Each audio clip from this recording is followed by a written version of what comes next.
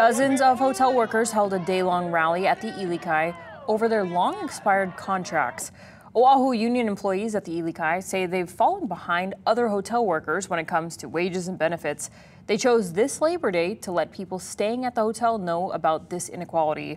KITV4's Paul Drews joins us now live in Waikiki to tell us more about this day of action. Paul. Well, today is Labor Day, and that's a day normally when workers are celebrated. But these workers at the Ilikai tell me that they feel not only are they not celebrated, but that they're missing out. And so they spent their Labor Day letting people know about it.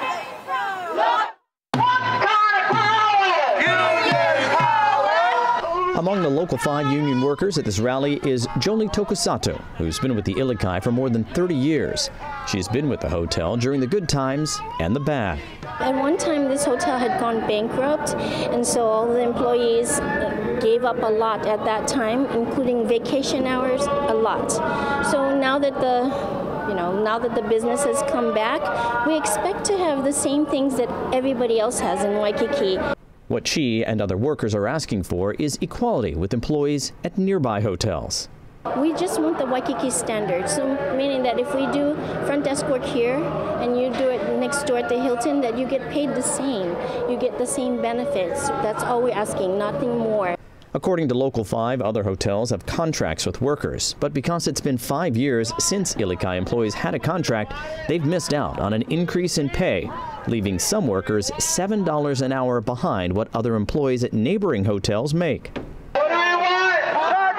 What do we want? Union workers let guests at the Ilikai know what's happening to the workers taking care of them during their stay.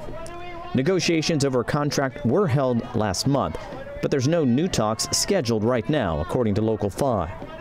Jolie is currently on leave of absence from her front desk job, but worries what will happen if she has to go back to work without an increase in pay.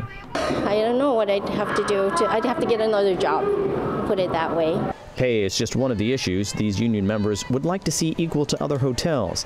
The other is daily room cleaning, which means more guaranteed hours for housekeeping staff, something resorts like the Hilton Hawaiian Village and the Modern already have. Jolie and these employees feel it's time the Ilikai caught up with the rest of Waikiki. A lot of us have been here for 30, 40 years, and we think you should do the right thing and give us the standard, just like everybody else in Waikiki.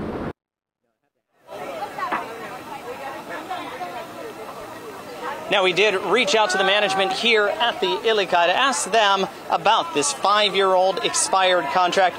They told me they'd get a statement to us from their PR firm, but we haven't heard back from them. Meanwhile, both sides did meet at the negotiating table last month, but there's no word yet on when they'll return to the bargaining table once again.